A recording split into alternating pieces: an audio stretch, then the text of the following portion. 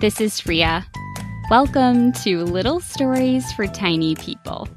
Oh, you're not tiny? You're big? Well, that's cool too. Today I'm joined by one of my best pals, Felicia the Fox. Felicia doesn't talk much, but she is waving hello to you with great enthusiasm at this very moment. So give Felicia a wave if you're so inclined. All right then. Felicia is joining me today because I have an extra special story to share with her and with you about a little fox. This particular little fox's parents have gone out for the evening. Little fox's auntie is babysitting. Little fox adores her auntie, but what she really can't wait to do is go to sleep. Little fox looks forward to dreaming every night because in her dreams, she can go anywhere and do so many exciting things. So, tiny people and big people and Felicia, let's listen to our story. Little Fox Can't Wait to Dream. Now remember, there are no pictures to go along with the story. You'll have to imagine the pictures in your mind. You can imagine them however you want. You can even draw your own pictures as you listen. Okay, here we go.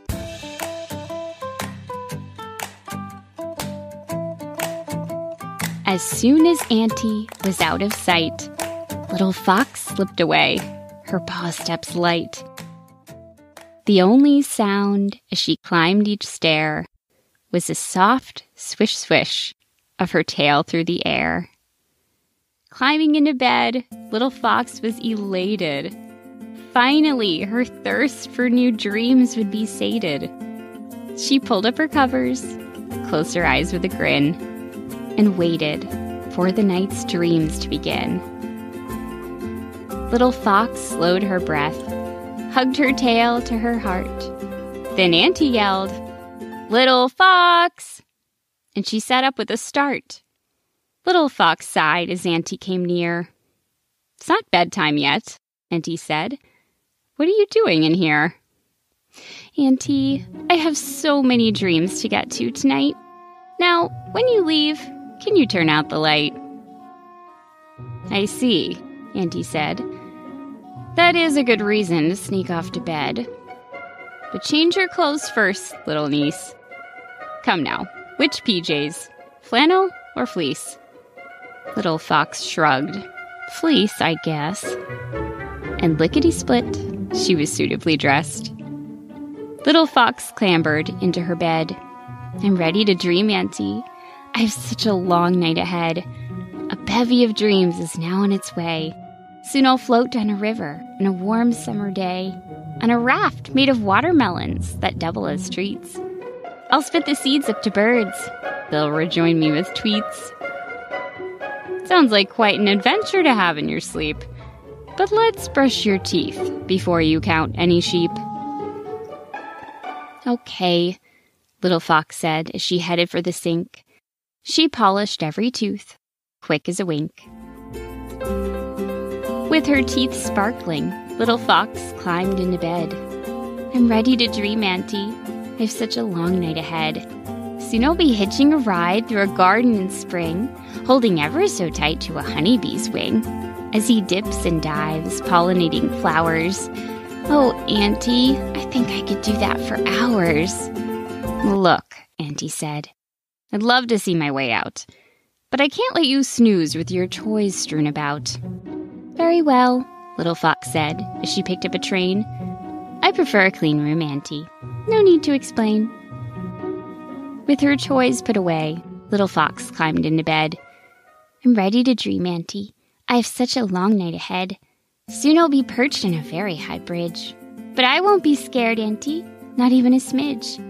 A boat filled with dinosaurs will pass right below. I'll sip my iced tea and wave a hello. As their celebration sails on by, they'll set off fireworks that'll paint the sky." Little Fox pulled her blanket up to her chin. "Now, Auntie," she said, Is it time to turn in?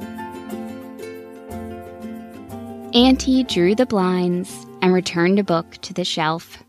You win this time, my little elf. Your toys are stored. Your teeth are bright. You are properly dressed for the night.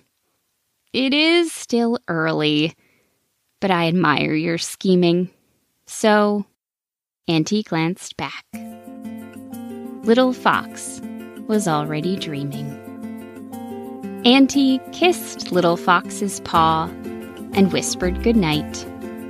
And when she left, she turned out the light.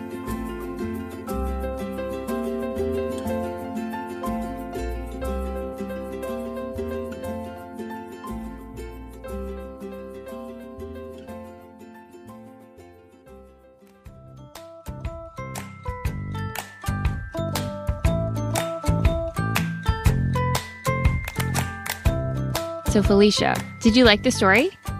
Oh, she's whispering something to me. Okay. She's telling me she wished the story had more about the dinosaurs. Apparently she's a huge dinosaur fan. Who knew? Felicia, maybe you can dream about dinosaurs tonight. So there you have it. Our story is done for the day. I hope you loved it. Special thanks go out to Leilani the Lizard, who provided some technical assistance, and to Gerard the Giraffe, who retrieved my script after the wind blew it into a tree. Little Stories for Tiny People is written, performed, and produced by me, Rhea Pector.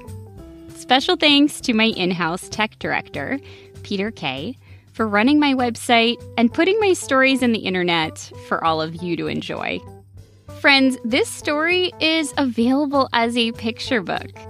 You can find a link to purchase the book on my website, www.littlestoriestinypeople.com.